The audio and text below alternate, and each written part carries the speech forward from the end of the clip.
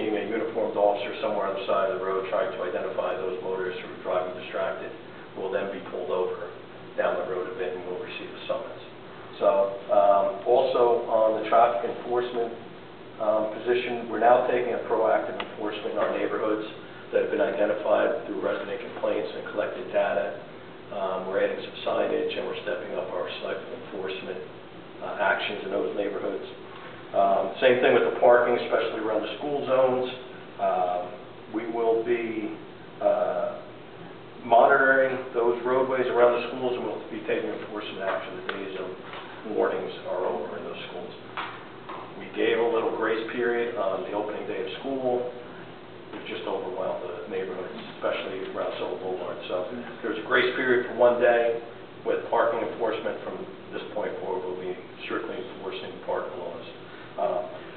The good news is that there have been as you know, no ordinances passed, no new signs up, no new parking restrictions in any of those zones. So everything is left over from last year. So no one should be surprised in any of those neighborhoods in seeing new signs. On the crime front, it's been a relatively slow summer. We did have a couple car thefts. We had a couple thefts from cars. We come to find out that it wasn't necessarily the property and the cars that these people were targeting. They were simply looking for the key fobs in order to steal the cars, but help themselves to any small pieces of property that were in the car. The 3 cars that we did have stolen this year have been recovered. They have been returned to their owners.